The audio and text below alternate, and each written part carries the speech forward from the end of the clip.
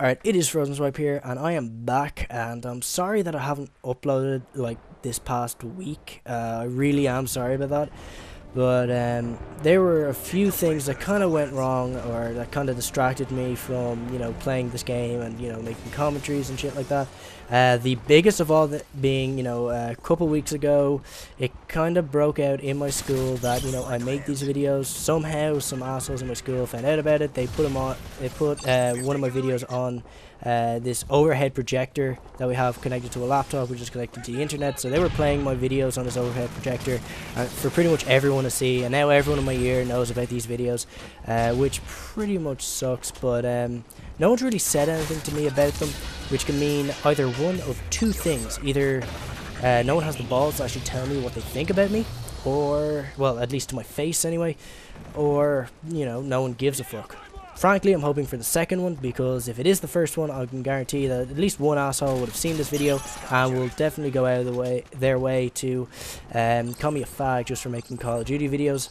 I'm not exactly sure how I'm affecting these assholes, or, how this is any of their business, but, it's something I want to do, and, I mean, I'm not harming anyone, so why the fuck can't I do it, you know what I'm saying? I'm not going to stop just because, you don't think it, you don't like my videos, or you think I'm a faggot for making them, or whatever, but, I'm not going to stop making them. But this whole thing was the reason why I stopped posting to my other channel, Bigfull2K10. But, I'm not going to go anywhere, because, I mean, I can't really justify making another channel, especially, since I've built it up. I mean, I don't think I could get all of you subs to sub to another channel again. It's just not going to happen. I mean, so, yeah, I just wanted to keep a low profile for a couple of days. Then, what was it, the Thursday before last, we got off school early, so I decided, I'd snipe for a couple of games, because I hadn't really tried out the snipers before then. And just in case you were wondering, yeah, that collateral at the very start of the game was legit. The very first shot I have fired with the L1 A1, yeah, that's it. Just in case you're wondering, that it was legit. My very first shot, I get a collateral. No, it's lucky, but trust me, all luck. But, what was it? I was going to say something relatively intelligent to keep this commentary going. What was the next point I was going to go on to? I've lost my train of thought. This is incredibly embarrassing, and I'm surprisingly stalling quite well, if I do say so for myself.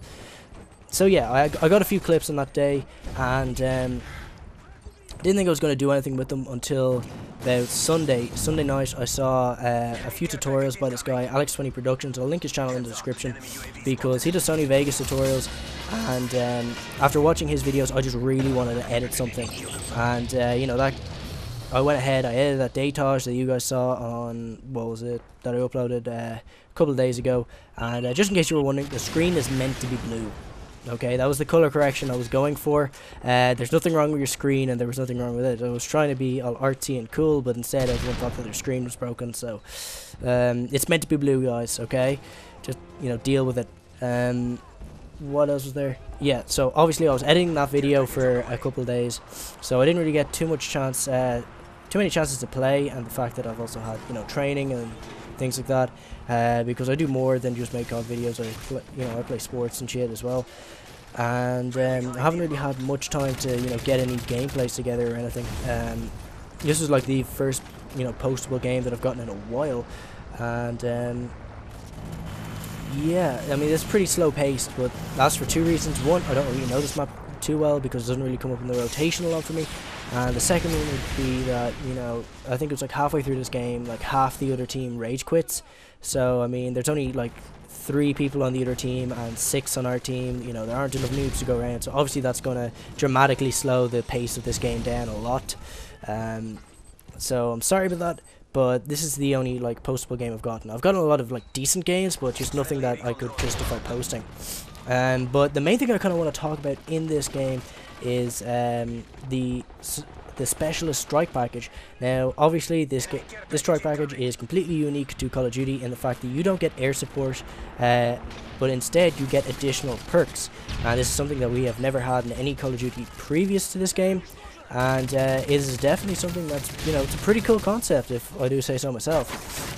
So obviously you get your first additional perk at 2 kills, your second one at 4 kills, third one at 6 kills, and then if you manage to get an 8 kill or 8 point streak,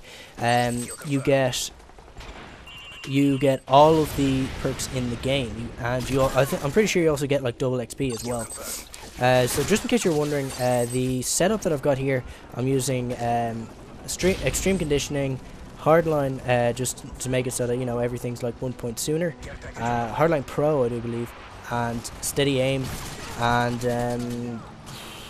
the perks that I have as you know set up, I have like sleight of hand, scavenger I think it is, and blast shield, and then obviously the specialist bonus, because you know that's kind of mandatory. I can't change that, so you know that's on everyone, and because I'm using hardline, that's only at a 7 point streak, so that's pretty cool.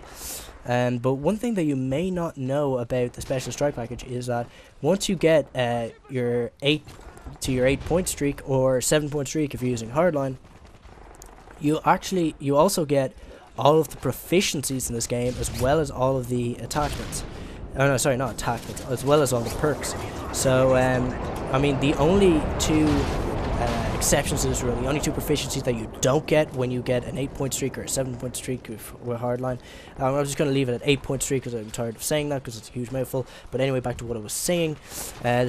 You know, you also get the two proficiencies that you don't get would be 2 attachments, and what was the other one? The damage proficiency that you get for the shotguns. But apart from that, you get all of the other proficiencies, even proficiencies that you can't actually manually equip to your gun.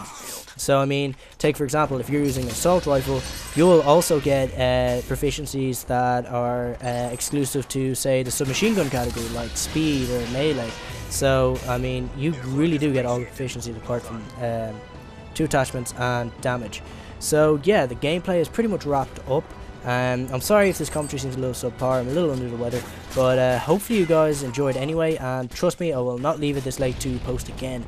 So I hope you guys enjoyed the gameplay and this kind of, well, the subpar gameplay and the subpar commentary. As always, this has been FrOzenSwipe, and thank you for watching.